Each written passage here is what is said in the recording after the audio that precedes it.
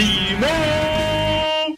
What's going on, guys? It's Cimo. Today I wanted to bring you a video discussing how to beat the Blue Eyes White Dragon deck. Now that we have Alternative Dragon in the game, you're seeing Blue Eyes decks pop up all over the place, and I know a lot of you are probably wondering what is probably the most effective way to handle this deck. I did a video on how to beat Cleafork Demise. It was a pretty popular video, so I thought, yeah, what the hell, I'll just go ahead and do one on Blue Eyes as well. So, there's a lot of different things that you can actually use to combat Blue Eyes if you're fighting a hard time going up against it. The deck is extremely powerful, but with all that power also comes a lot of weaknesses. So, without further ado, I'm going to go ahead and get right into it.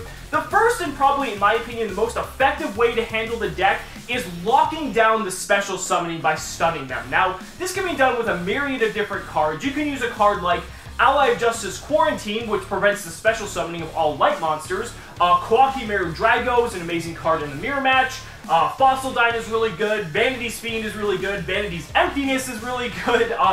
Barrier Statues, really anything that just restricts special summoning as a whole. And the reason for that is the deck does an insane amount of special summoning. And so if you actually have a monster that's a decent sized attack that prevents all special summoning, basically, they have almost zero to no outs to it in the form of a monster, and they basically need to draw something like a Dark Hole, a Regeki, or like Swords of Concealing Light, or something really weird to kind of out that card, and there's really not a whole lot they can do about it, and that's just one of the best ways to combat it. You'll see a lot of Blue Eyes players, if they go up against something like that, they might just scoop, because if they don't have the answer, there's literally nothing they can fucking do about it. So if you want, go ahead and pick those up and figure out which one works best in your deck. Like I said, I'm just giving you as many examples as possible to basically fit what suits the kind of deck that you're playing, and you can just basically take that as a tool and use it against Blue Eyes going forward. So that's kind of, in my opinion, the best way, but there's also so many other different ways. Another one of those being is that you can also hit the graveyard. Now, we've had a card like DD Crow around for such a long time, and cards like, you know, Return of the Dragon Lords and Whitestone of Ancients are really, really important. And so if you can use DD Crow and hit something that they're targeting off of one of those two cards, they're basically just going to not have any more plays because that's going to really disrupt their plays. They might not get an Alternative Dragon back, and that could just throw a wrench in everything. There's so many different things that a card like DD Crow can hit in the Blue Eyes deck. And if you really want to go far, Ally of Justice Cycle Reader is basically an upgraded version of DD Crow. It only targets light monsters, but the whole deck is basically light, so if you don't really care about targeting other decks as well, Cycle Reader is definitely the way to go because you can hit 2 monsters instead of 1. Abyss Dweller, as always, is also a really good card too because it'll basically prevent all the same cards from triggering. It's a little bit different because, like, Return of the Dragon Lords can still target things and grave and summon them, so Dweller won't stop that. But it's just another really cool way that you can, pretty much if you're running a rank 4 deck, you're already going to have it built in, so you don't have to go really out of your way to play anything else. So that's it for that. Another really cool thing is that you can go after their spell cards. So you can play something like Anti-Spell Fragrance or Secret Village of the Spellcasters, which are already extremely popular. The deck is basically half spells, so if you get one of these out, and they don't really have an optimal play like to summon a Blue Eyes or anything like that, they're gonna make all their Tradens dead, all their Dragon Lords dead. You're gonna make half their deck dead, basically, and that just really fucks them up really hard. And rather than go after the spells, you can also go after the monsters. So you can use cards like Skill Drain, or what's that one card? Grave of the Super Ancient Organism, I think it is.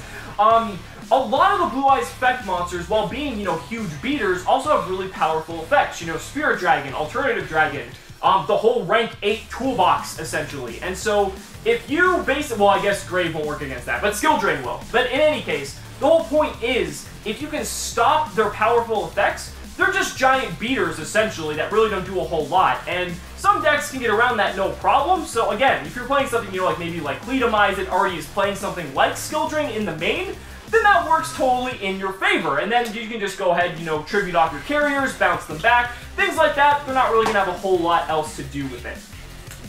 So next, moving on, is Kaijus. Now, Kaijus are probably one of the best options that we have. I know OCG is getting them soon, but it's really, really powerful because being able to distribute a Gamma Seal over an Alternative Dragon, a Spirit Dragon, anything like that, they can't respond to it.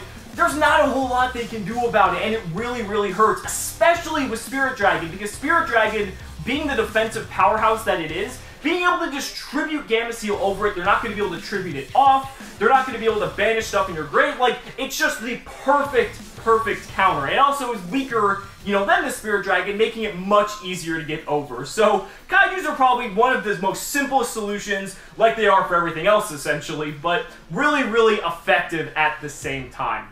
So that's it for Kaijus. Then, just more traditional things. Hand traps are really effective against the deck. Like, Max C shits on the deck so hard because they do so much special summoning. You can just literally drop Max C, like, in the standby phase, and then if they have an alternative dragon, they have to possibly give you a 1-for-1 there.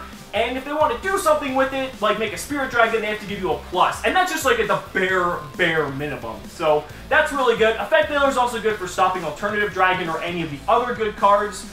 And then you have stuff like Ghost Ogre. Ghost Ogre is pretty good as well. It can pop things like Alternative Dragon, even though it might still get off the effect. Still a good way to get around it. And Ghost Reaper is pretty effective as well if you want to side or actually have a copy of Spirit Dragon in your extra deck.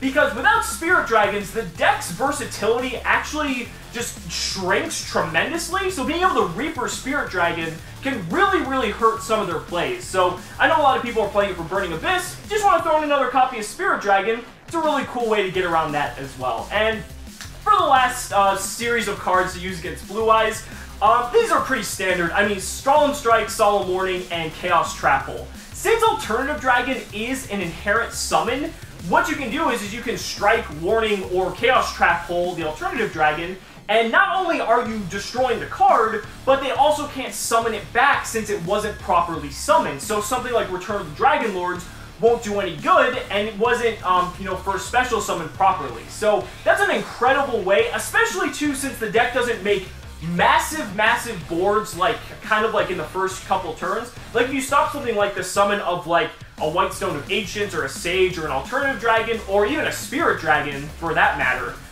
you can just almost end their turn, because they might not have a whole lot else that they can do.